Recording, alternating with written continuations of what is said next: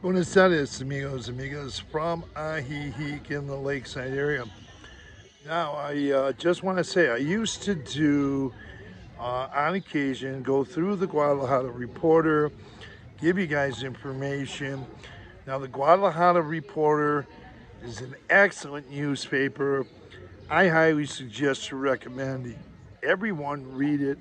If you can get your hands on it, it's not hard to get your hands on it. It's all over the Lakeside area.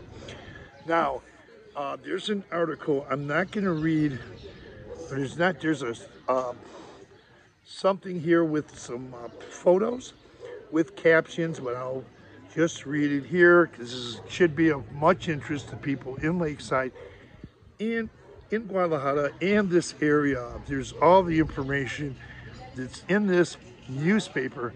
A lot of it covers this Lakeside area. So I'm going to read to you something here. It says, "Get ready, the rains are coming."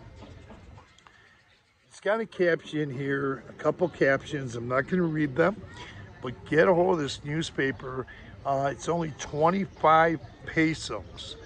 25 pesos. You can get them all over the Lakeside area. I know they have them in El Torito. They have them at the Pharmacia right here outside the plaza, just steps outside the plaza, and other places as well.